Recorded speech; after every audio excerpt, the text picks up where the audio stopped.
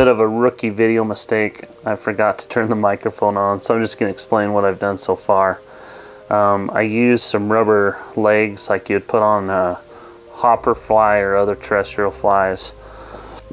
We got our chenille and used the Bic lighter to burn it right here. This is ultra chenille, so it's nice, tight, and compact.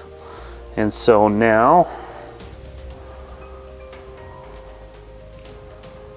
we are going to finish this part of it off with our trusty whip finisher.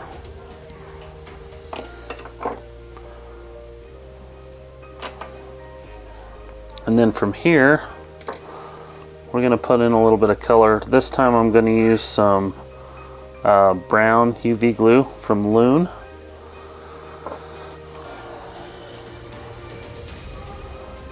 And that's what I like about fly tying, is you can get pretty creative with what you do. So I'm actually going to put just a couple little brown spots in this snail, just to give it a little bit different color.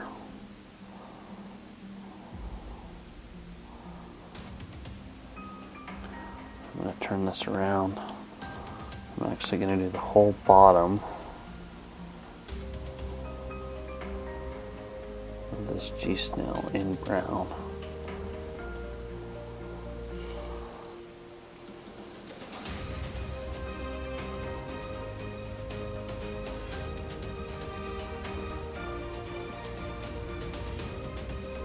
Just like so.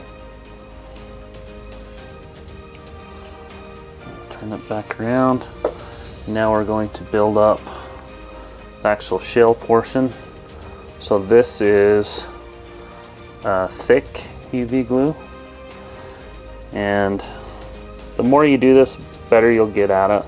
I have my light on and ready to go, and then I put just a nice round glob of that on.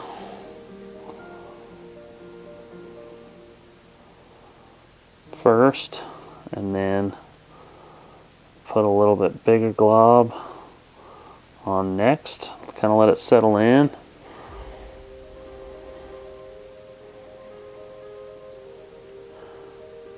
I actually like how that brown's kind of showing through this fly.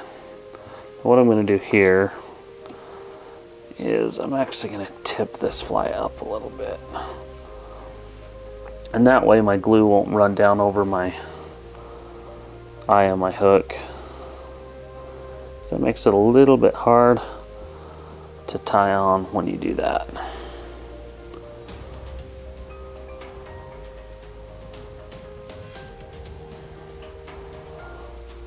Okay, so when you put them on in big globs like that, you can see how it kind of segments it. I'm not quite cured on that one. There. That's better. Okay, so now what we're going to do is we're going to cut our little antennas down a little bit. Even them out. I think what I'm going to do is put a little bit of brown there on the end, so it looks a little more gummy under there. Kind of almost like it's poking out of its shell a little bit.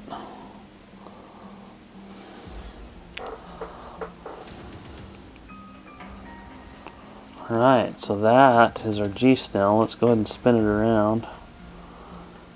You can see it's kind of got the gummy underbody, cool little antenna. I like that brown and olive look. Looks nice and natural. I really can't wait to go out and try these this spring and summer and see if we can't catch some big fish on them.